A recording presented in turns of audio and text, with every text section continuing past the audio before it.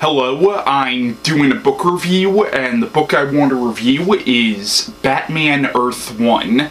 Now, Earth 1 is a graphic novel written by Geoff Johns and illustrated by Gary Frank, and of course published by DC Comics. Now, this was published in 2012. Now, Earth 1 is a retelling of Batman's origin, which certainly has been done before, but I've never really seen it done in this way, because it basically retells Batman's origin, but in a very different way, and also this isn't set in the mainstream DC continuity. This book is essentially set in its own universe, and it seems to be a slightly more realistic take on the Batman mythos, similar to Christopher Nolan's Dark Knight movies, and this book actually does seem to take a lot of inspiration from both Frank Miller's Year One and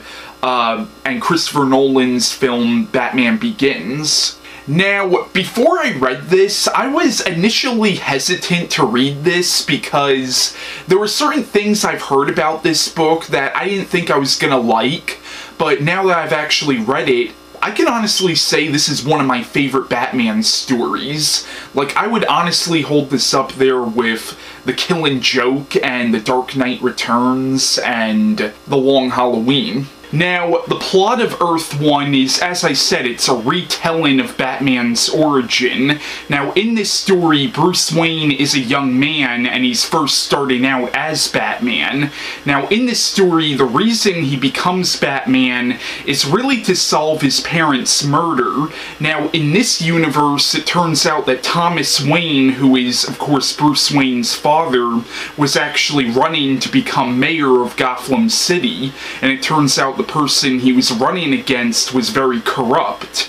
So now Bruce Wayne believes that the person that his father was running against, who is now the current mayor of Gotham City, he believes that this person had his parents murdered. So now, as Batman, he's going after the mayor of Gotham City, whose name is Oswald Cobblepot, who most Batman fans would know as the Penguin.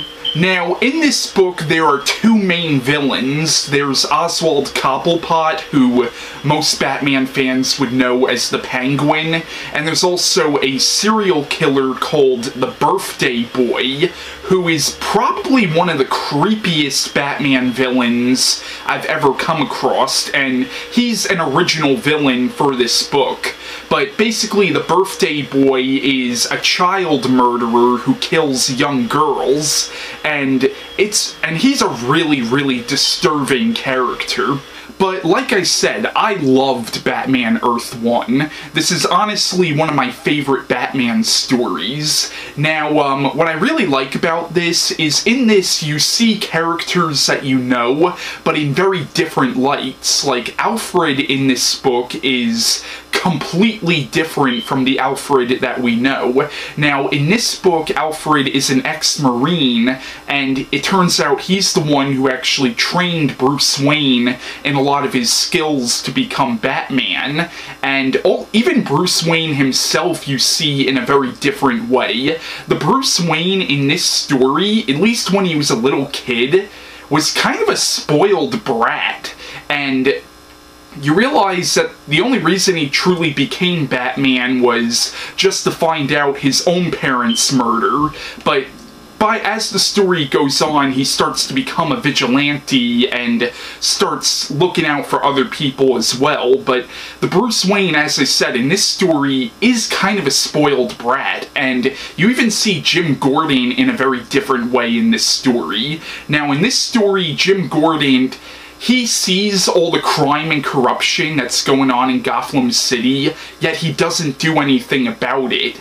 Like, he he lets the corrupt cops and gangsters run Gotham City, and you start to really kind of hate him, but you find out at a certain point in the story that there is a reason he's letting all this happen, and by the end of the story, he does become more like the Jim Gordon that we know.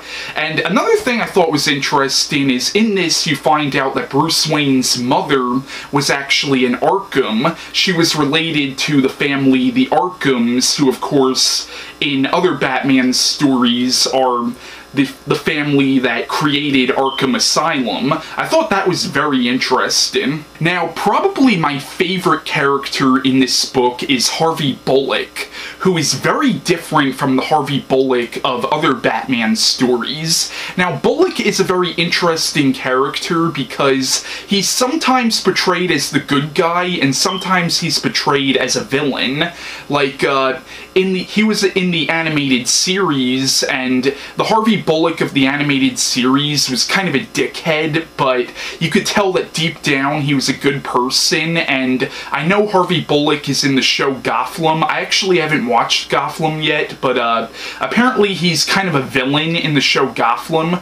But in this book, he starts out as like a real tool. Like, it turns out that he's a reality show personality. He's from some reality show called Hollywood Detectives, and he's a real tool bag, and he gets assigned to be Jim Gordon's partner, but he starts to go through a real character arc in this story. At first he starts out as this real cocky douchebag, but you realize that he genuinely does want to do the right thing, and he sees how apathetic Jim Gordon is being to all the crime and corruption that's going on around him, and, you know, he's the one who really tries to push Jim Gordon to actually do the right thing. You know, and I really loved Bullock in this story. Bullock is honestly my favorite character in this book because he really does go through a real character arc in this story. Now, once again, I loved Batman Earth 1. I highly recommend this if you're a Batman fan, and even if you haven't read that many of the comic books, since this is set in its own continuity, this is actually kind of the perfect comic to read for people who aren't followers of the whole continuity and just want to read a standalone Batman story. Then I would definitely recommend this, you know. And like, if you've only seen like the Christopher Nolan and the Tim Burton movies, and maybe you've watched the animated series when you were a kid or something, and you want to get into the comics, honestly, I would recommend checking this one out, since it is set in its own continuity. You don't have to be, there's no, like, continuity behind it that you have to be familiar with or anything. Now, apparently there is going to be a sequel to this, which I'm actually pretty excited now to read the sequel to this, and it appears that the Riddler might be the villain in the sequel to this, because there's a little thing at the end hinting at the Riddler. But yeah, I highly recommend Batman Earth 1 if you haven't read it, and bye.